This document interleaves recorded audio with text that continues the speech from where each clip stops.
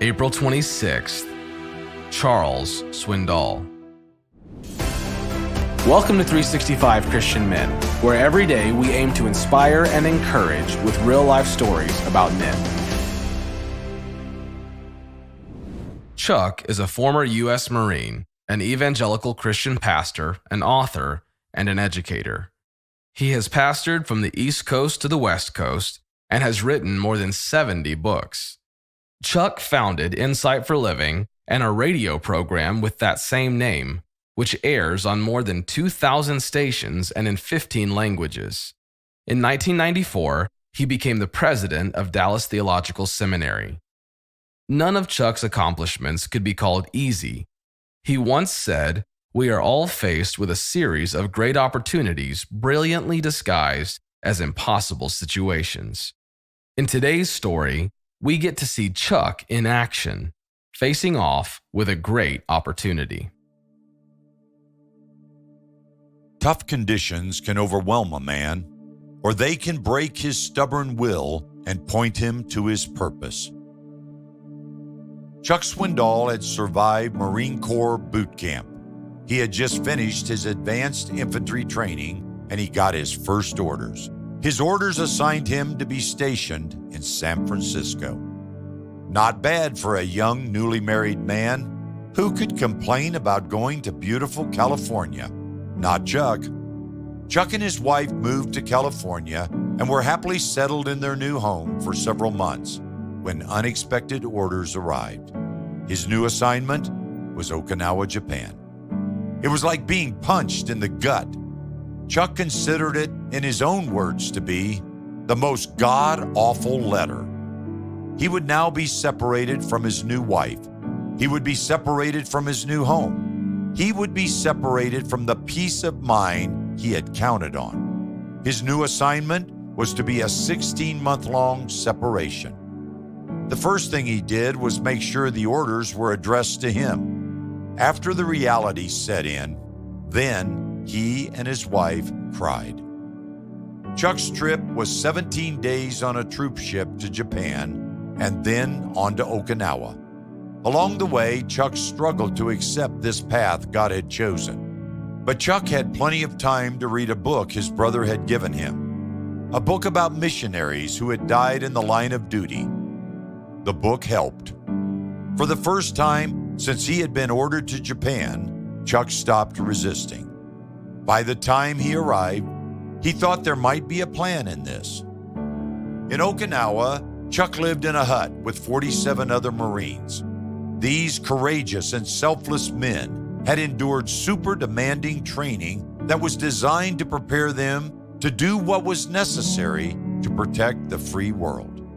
They were putting their lives on the line. They were now a band of brothers.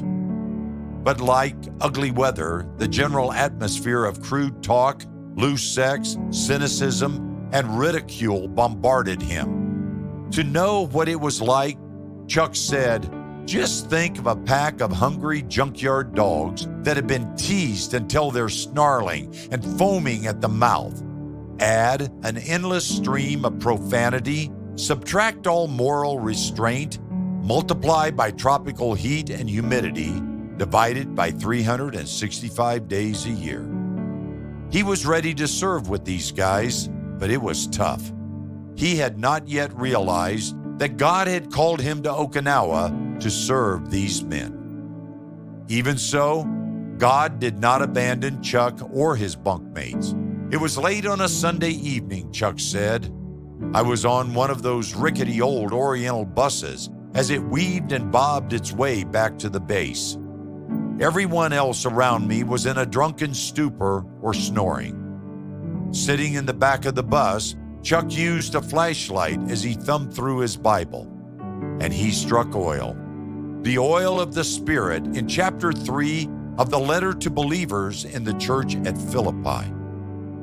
I want to know Christ and experience the mighty power that raised him from the dead. I want to suffer with him, sharing in his death. I thought, that's it. That is everything in one grand statement. I want to know him, Chuck said. If Chuck were to experience God's life-giving power, why shouldn't he experience his suffering as well? God made it clear that suffering was the whole package deal. Shooting, missing his wife, crawling through bug-infested tunnels, crude language, bombs, and guys who talk trash. God's life-giving power was a whole package deal. God was ready to help with any part of the suffering. Chuck just had to ask. Chuck's heart softened toward Okinawa and especially toward his fellow Marines. He felt compassion for them. He got to know them. He befriended them. They were men created in the image of God. They were Marines. They were heroes. And they were all in this mess together. In Isaiah 66:9, God's word tells us, "In the same way I will not cause pain without allowing something new to be born, says the Lord." Are you struggling to accept the path God has chosen for you? Do you have a streak of stubbornness that needs to be surrendered for God to use you? Are you willing to pray and ask God to remove anything in your life that is preventing you from serving Him on the path He has chosen for you at this moment? Tough conditions can overwhelm a man, or they can break his stubborn will and point him to his purpose.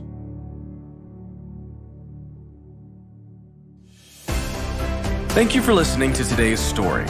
Every day of the year, our hope is to inspire you with real-life stories of faithful men who have gone before us. Hebrews 12:1 says, "Therefore, since we are surrounded by so great a cloud of witnesses, let us lay aside every weight and the sin that so easily ensnares us.